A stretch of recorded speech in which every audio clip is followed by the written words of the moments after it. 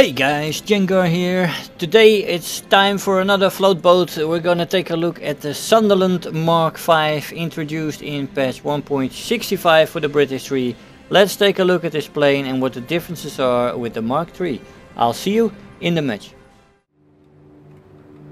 Hey guys, so here we are in the match. We are approaching the first base and we're not going for the base itself. We're gonna throw some bombs on these targets here.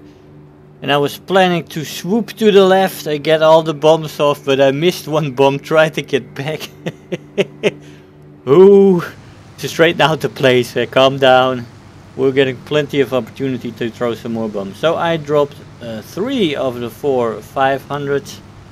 And they are going to kill some howitzers, hopefully. We've got a few targets flying in there, but I'm well above them. No risk. So yeah, we got 4 targets there. Very nice.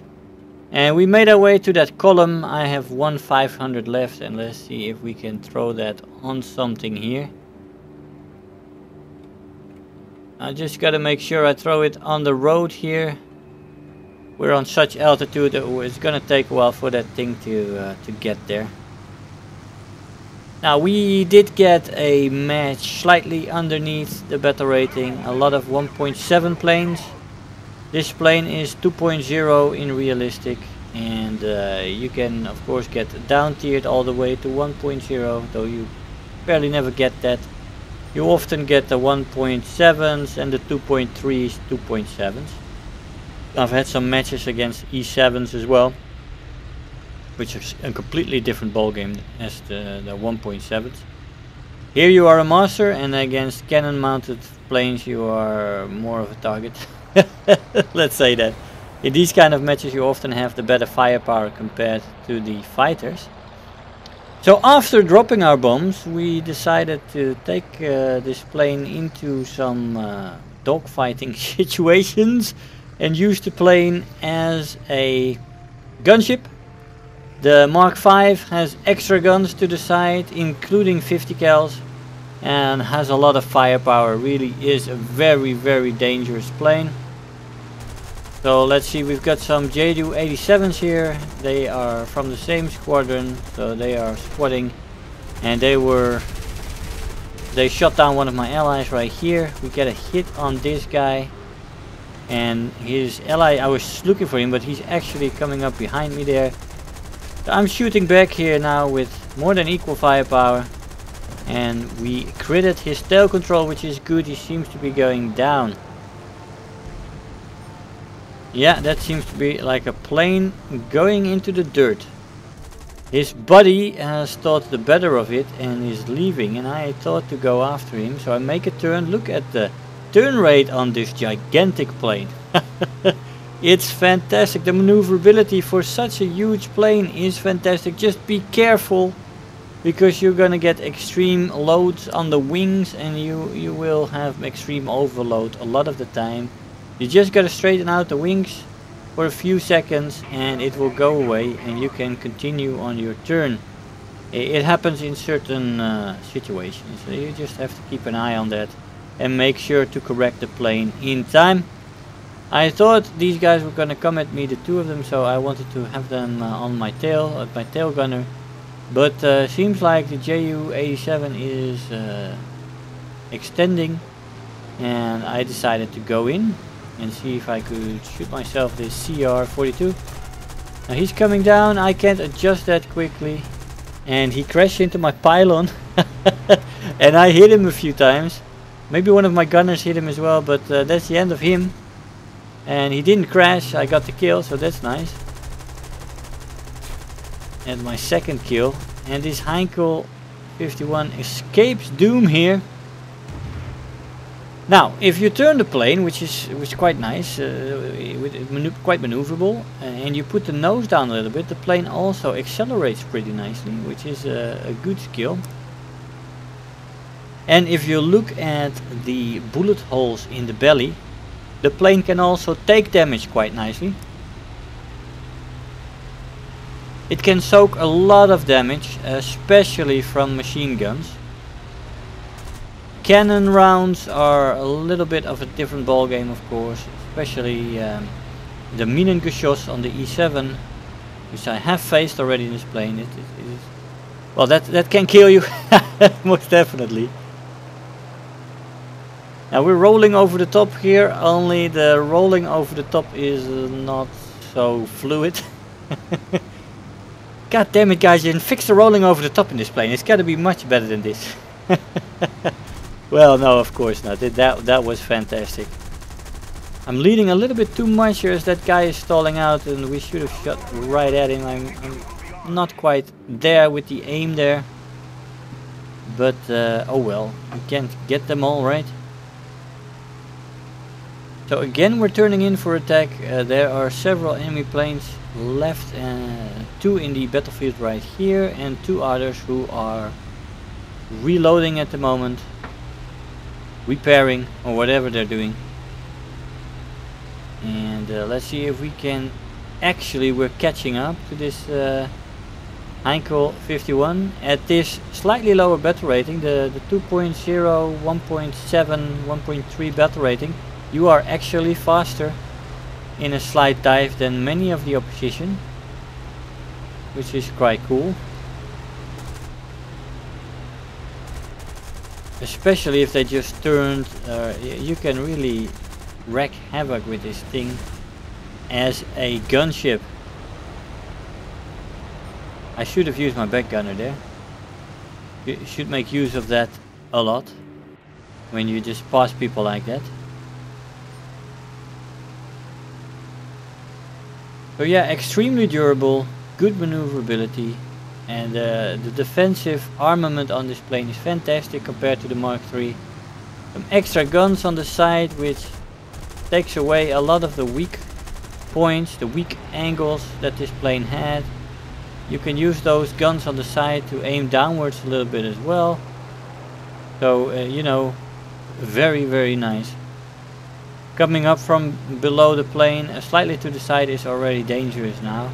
And that was a major weak point of this plane. Coming up from below and then trying to shoot at a wing and cripple it. That was a good way to attack these the Mark III. It's going to be a little bit more difficult with the Mark V due to its defensive guns. As for offensive bomb load, it's still the same. The best load is the 4x500, and there's not too many options. It is quite limited in that, of course, because it is a float plate, can land on water, so you can't have a normal bomb bay.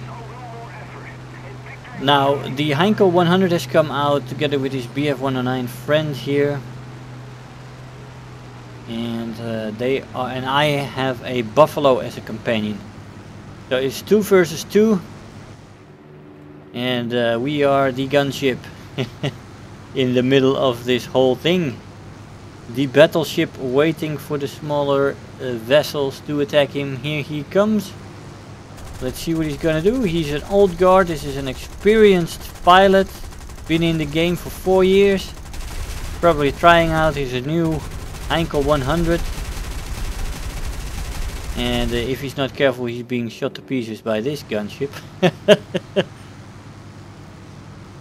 He realizes that and he extends. The BF-109 is coming in. He's being put on fire as he strives through our bullets. We're getting a hit in. We should definitely get an assist on that guy if he dies by that fire, which is always nice. Not that I'm researching anything anymore. Got the British tree unlocked by now. But hey, this plane for most people will be used to grind out part of the tree, right? And I think it's pretty good at that. It's excellent at that, actually. Now we are definitely gaining on this guy. Yeah, looks like he has no more engine. His engine is failing.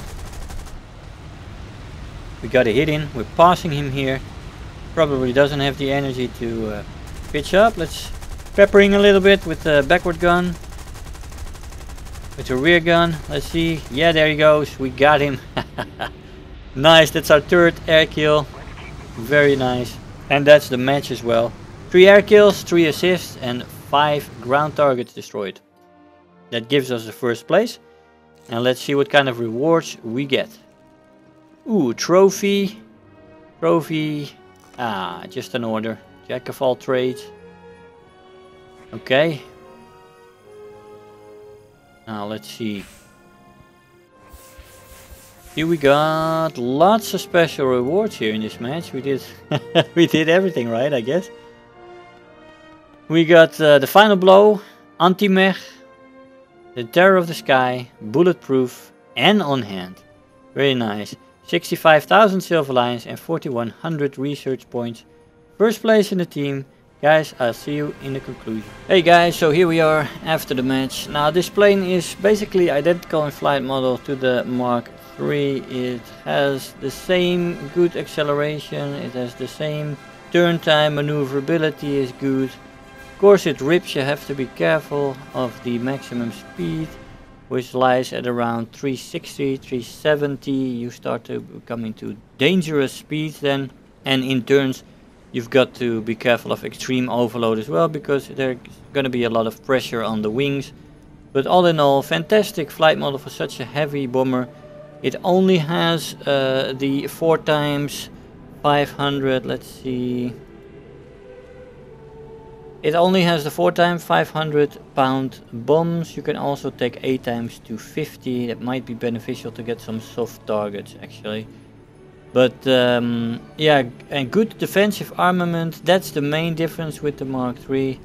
You've got these 7.7mm machine guns here and here on the side, and you've got 50 cals here, and the Mark III doesn't have those 4 guns. They can also shoot down a little bit, so you are less vulnerable from below. The plane is very sturdy, can soak up a lot of damage. Great bomber, lots of fun to use as a gunship, as you saw in the video. Go out there, spade this plane and grind a large part of the tree with it. It is hugely fun to fly this plane out, I have to say. Guys, I hope you enjoyed the video. I want to thank you all for watching, and I'll see you guys next time. Bye bye. If you're new here, make sure to hit the subscribe button, become part of this community.